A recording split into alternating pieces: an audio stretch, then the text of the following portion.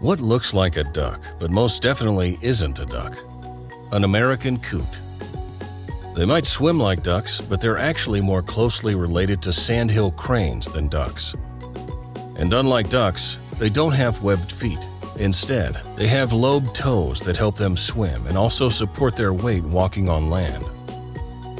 Coots eat either by submerging their head in the water or diving completely underwater. When they come to the surface, they pop up like a beach ball would, all at once.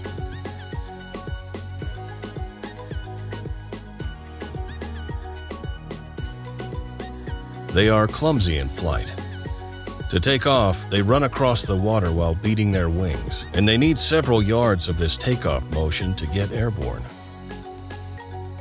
Their diet varies, and they will eat both plant and animal matter. Favorite foods include insects, small fish, tadpoles, and aquatic plants. They don't always play nice and aren't above stealing food from ducks and other birds. But they're also social birds, living and migrating in flocks.